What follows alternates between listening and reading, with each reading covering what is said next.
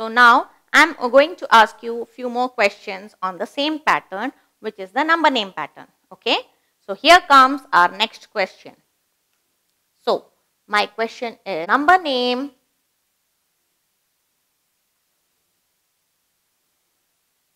for the number 9, 6, 7. Okay. And the options are 900, 60. The next option is 970.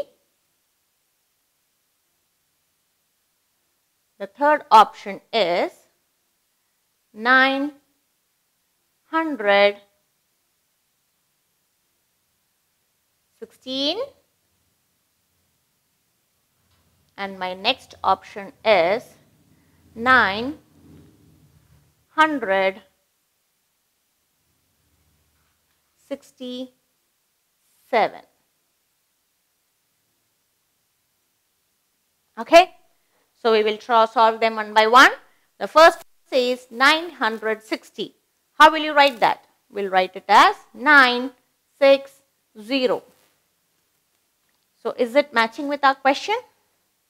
No. We'll move to the next option, which is 970. And how will you write that? We'll write as 970. And this option is also not matching with the question that is being asked. Okay. So the third one says 916. So when it is 16, how will you write? You will write as 916. And this option also does not match with the question being asked. Coming to the next option, 967. How will you write it? 967. So is it matching with the question that is being asked here? Yes. So now my correct answer will be option D, which is 967. It's getting more interesting, right? So shall we move with some more questions? I have a couple of more questions in the same pattern which will make us thorough with the number names. Clear, children? So shall we move to the next one? Here we are. The next question says, write the number name for 206. Okay, and my options are 200. My second option says 260. My third option says 206.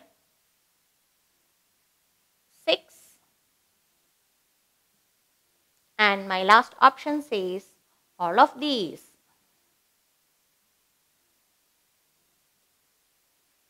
So as I told you earlier, is it possible that one particular number has got so many number names? No, that is not possible. So the option D is ruled out. Coming to the first option, it says 200. How will you write 200? It's 200. So is it matching with the question? No. Second one says 260. How will you write it? 260. Which is again not tallying with the question. The third option says 206. How will you write it? 206. So is my option C matching with the question that is being asked? Yes. So my right answer is option C. Okay. Shall we move on to the next question? Here is your question. How will you write the number name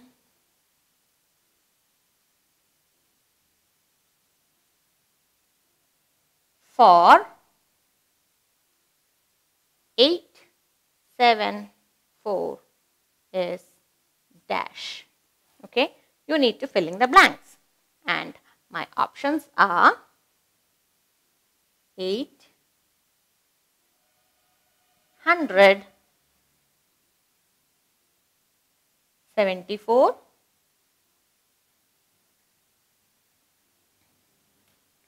My second option is 870. My third option is 847. And my last option is none of these. Okay, so now we have to solve 874 and find out the number name for this question. Okay, the first one says 874. How can you write it? You will write it as 874. Wow! So you have got the first option itself correct, and it is matching with my question that is being asked. So my answer will be option A. Clear, children? Okay, so now here comes the last question for the same pattern. Okay, and your question is the number name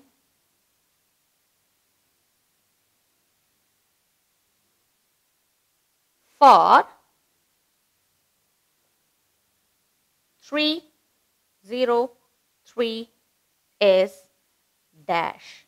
Okay, you need to fill in the blanks, and your options are 300. Option B is 130. Your third option is 303.